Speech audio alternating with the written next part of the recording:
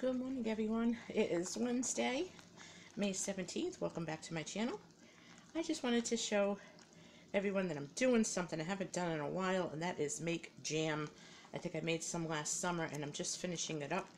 But I also have 4 or 5 jars of peach jelly down there that I need to use up. So what I'm doing now is blueberries were on sale way ahead of my harvest on my blueberry bushes, but I bought them up, and I'm just making a few half pints, maybe 5 or 6.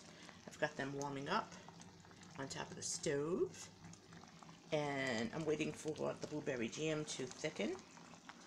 And I just want to share with you what I'm doing, and it will just look so good. Okay, folks, you have a great day, and God bless you, and I'll catch you all in the next video.